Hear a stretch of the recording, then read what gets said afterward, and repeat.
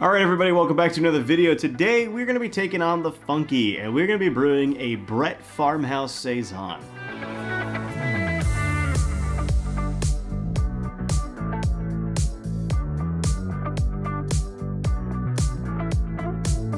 Hey, if it's your first time here, just want to say welcome. Thanks for stopping by. So on this channel, I will typically do a grain to glass type video like this one, where I'm taking a beer all the way from the recipe through the mash, boil, fermentation, and all the way to the final beer, all in a single video, so you get to see every single piece of that process and how it impacts the final beer. I will also do shorter, more informative videos as well, where I'm not necessarily brewing anything, but I'm talking about brewing otherwise. And I will typically upload roughly every 1 to 2 weeks. And if you like that sort of thing, please go ahead, like the video, and also hit the subscribe button for more of that type of content. So today I'm doing a Brett Farmhouse Saison, which is really a style that I've never really explored before. This is going to be a very interesting project, and it's going to take a lot of time to put together because Brett takes a long time to ferment. Before I get too far into this video, we're doing this as a co-pitch. I'm going to do a Belgian Saison and a Brett Brux co-pitch to see what happens over the long term as these two yeasts kind of play together.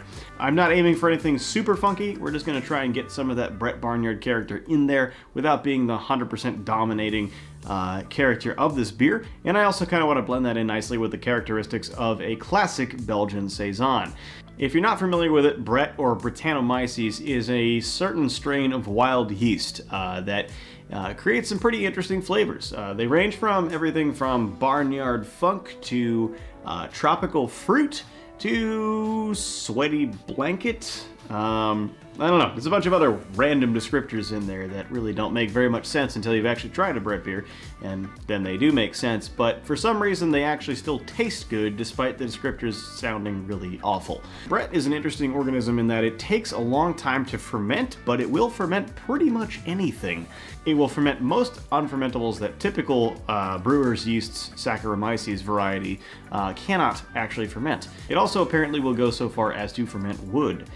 But, like I said, it takes some time. So this is going to be a 3 or 4 month project here in one video. If it looks like I lost a fight with a beehive, it's because my seasonal allergies are currently peaking right now and I feel like crap. That just kind of goes to show we're starting this beer in spring and we're probably going to ferment it all the way through the summer and drink it at the end of the summer in August. That's my target for this. Hopefully by that time we have a highly attenuated beer that is very drinkable and an enjoyable kind of complex showcase of flavors. Saisons are a pretty fun style, and to boot, you get a huge range of what you can do with them. I'm pretty sure with a Saison you have the widest left and right limit there is for a beer style. It can be light, it can be dark, it can be almost no alcohol, and it can be a ton of alcohol.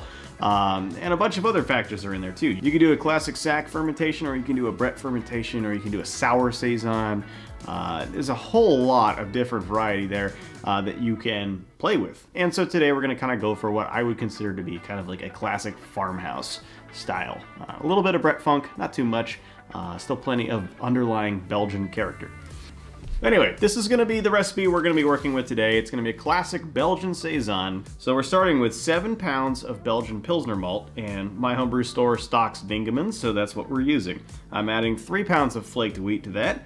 That is going to produce a decent amount of protein and other things that are difficult for sack yeast to ferment. However, the Brett will be able to ferment this over time. So this gives basically fuel for the Brett and allows them to generate the character that we want them to generate.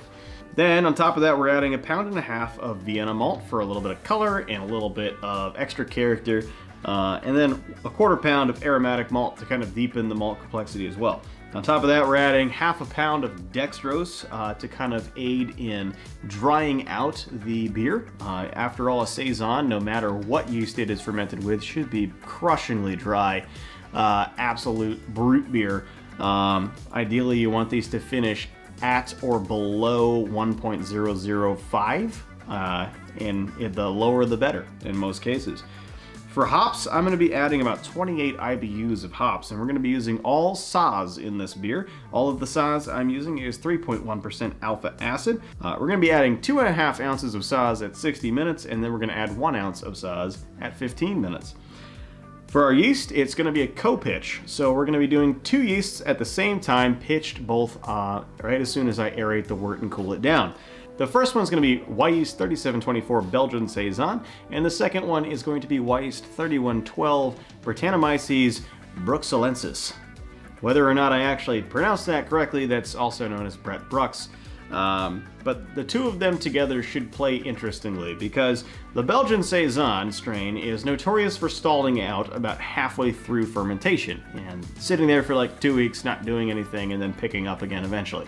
However, between the Belgian Saison and the Brett Brux, everything in this beer should get fermented out. Of course, there is the option to make this as a regular Saison without the Brettanomyces, in which case the Belgian Saison gives you the classic Saison DuPont kind of character. However, if you want a faster fermentation that doesn't stall out every time, I would go with the, I think it's 3711, the French Saison yeast, or Belle Saison. Belle Saison's a dry yeast, but both of those are going to ferment out a lot faster, a lot more reliably, and you're probably not going to need to wait around as long.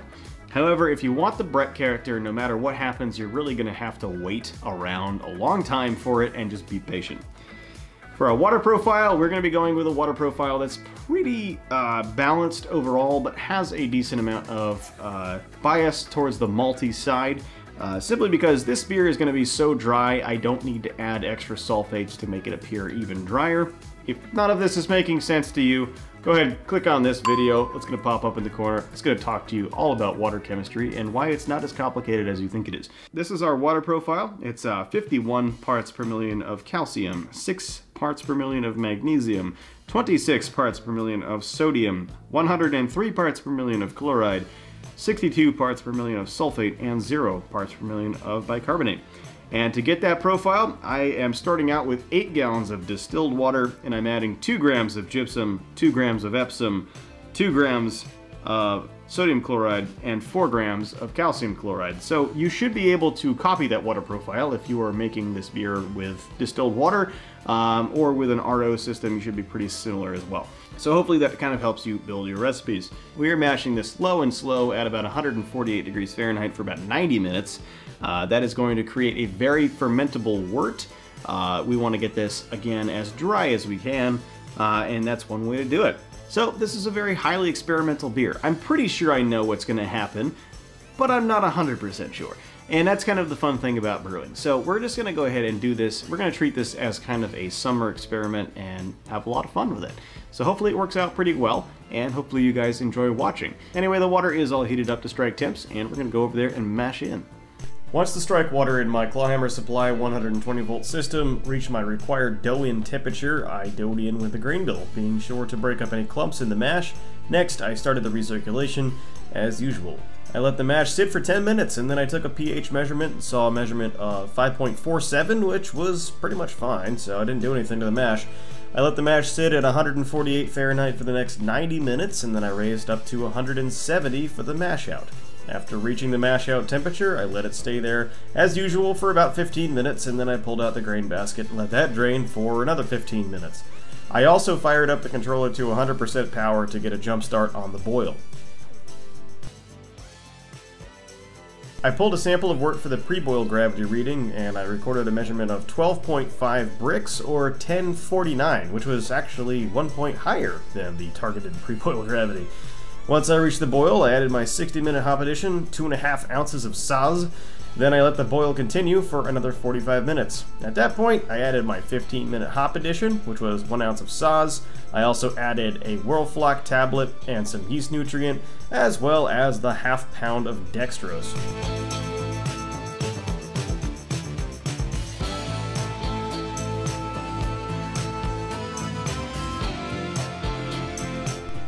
Lastly, I started recirculating boiling wort through my chiller to sanitize it. This is the best way to ensure that your chilling equipment is sanitary. Just boil it. Once the boil had ended, I took the entire thing inside where I could hook my chiller up to the sink and begin chilling, and I let the wort chill down to about 70 Fahrenheit, and then I aerated the wort with pure O2 with a dose of about 1 minute at full blast. Then I pitched both yeasts with a starter for the Belgian Saison and just the packet for the Brett Brux.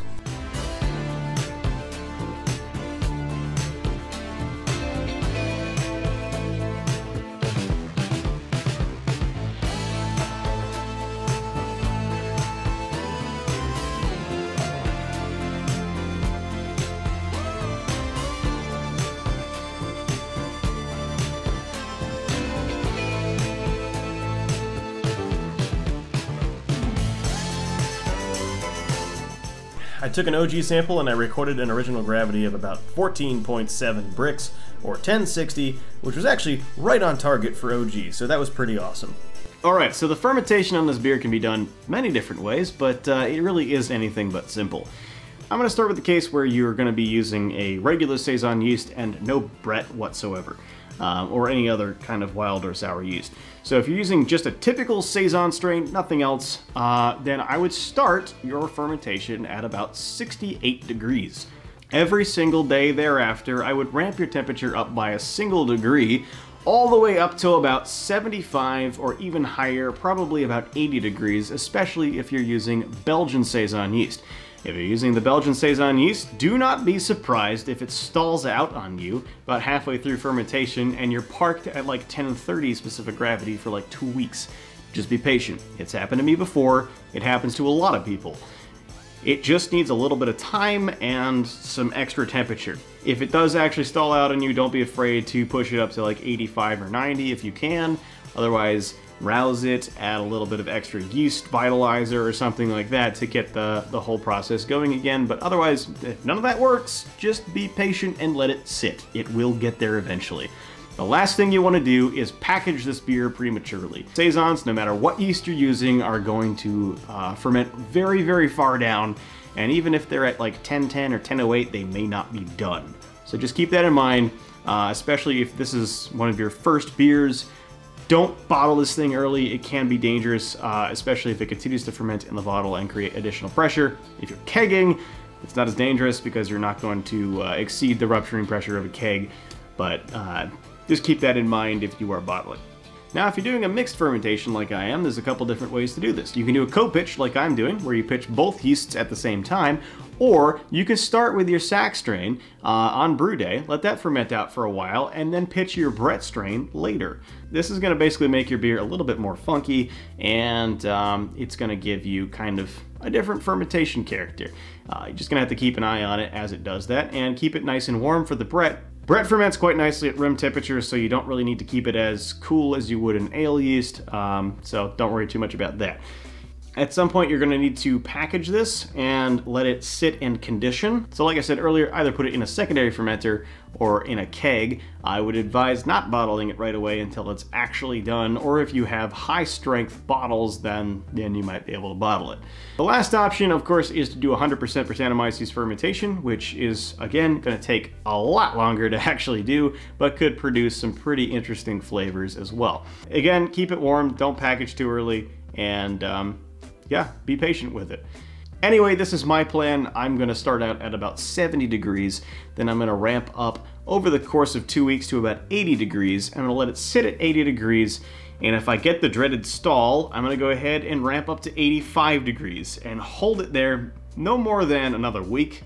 At that point, I will transfer into a keg.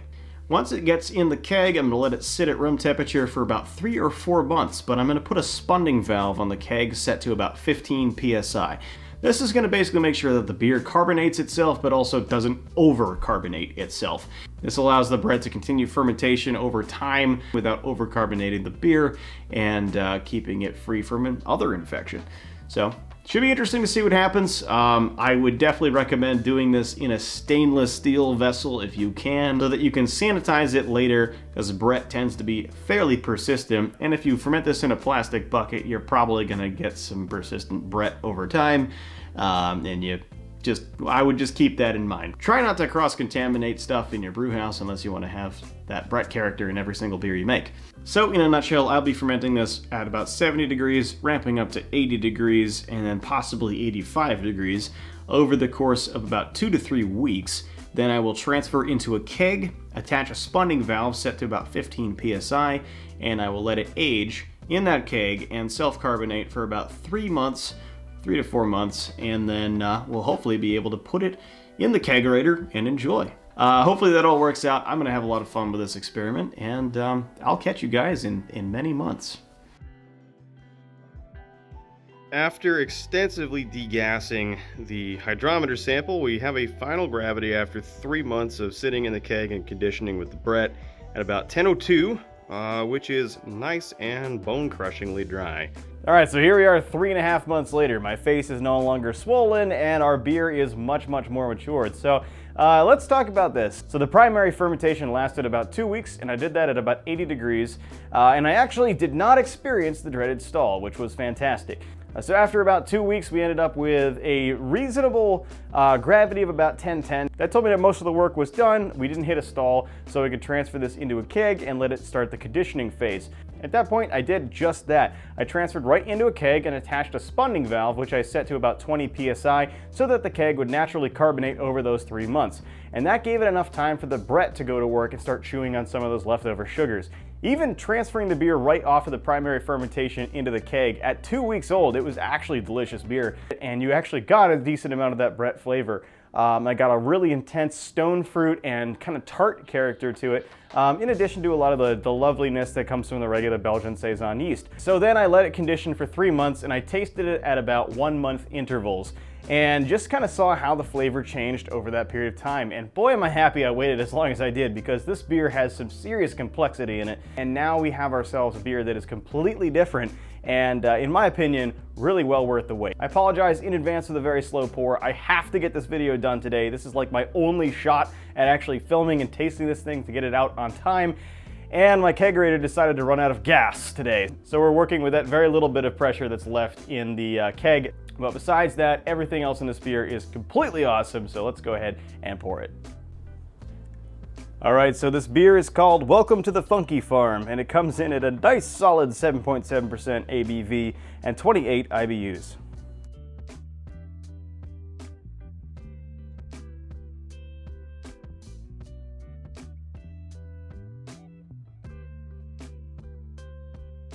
The appearance of the beer is a hazy, dark gold, almost orange color.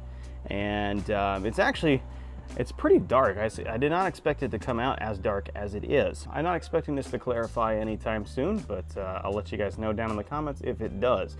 The head on it, when you rile it up, is a nice fluffy white head, and it does actually have pretty decent head retention overall. All right, so now let's talk about aroma. So the aroma off of this thing is actually really very fruity. You get a little bit of that kind of the Brett tartness and the Brett funk. You don't get any of the sweaty goat barnyard type aroma, I don't think, out of this. I'm getting a lot of fruit, so mostly like an apple, a pear, and some stone fruit. It's a little bit of like a raspberry in there as well, which is pretty cool. Yeah, I would say it's most heavy on the berry character. It's like kind of a, yeah, like a raspberry or a blackberry almost, just like a very tart berry. Really kind of nice. All right, so now we'll go in for mouthfeel.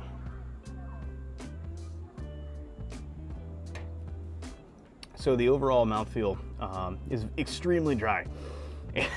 It's a Saison, it should be. The mouthfeel is, you get that flavor experience for as long as it's in your mouth, and then the second you swallow it, it's gone. It's like a dry white wine almost. I probably could have carbonated this to a bit higher level than it was already at, because a lot of that, unfortunately, has kind of made its way out of the beer and into the keg since I don't have any gas. But it still has a decent amount of carbonation and zippiness in it. Regardless, it's just not manifesting itself in the head very well. Overall, though, very light on the mouthfeel. That's just the way it should be. And with a little bit more carbonation, this would be really pretty perfect for a Saison. All right, so now let's go ahead and let's talk about flavor.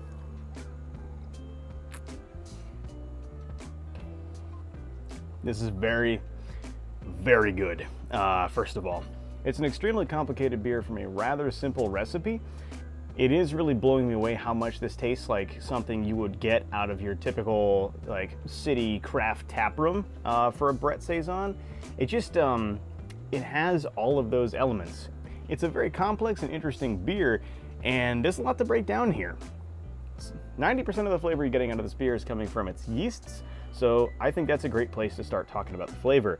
So once again, we have two yeasts in here. We have a Belgian Saison and we have a Brett strain. So I'm going to do my best to split between the two yeasts for each flavor. The Belgian Saison yeast is giving me a very prominent pepper note. It's got a really nice, like, spicy coriander, peppery kind of character to it. And this is something you would get out of like a wit beer yeast as well. It's pretty common flavor in most Belgian yeasts. In addition to that, there's also a little bit of like a bubblegum character as well, and then a little bit of pear. There's a lot of pear in this. The pear is probably the most prominent fruit flavor that's coming from the Belgian yeast.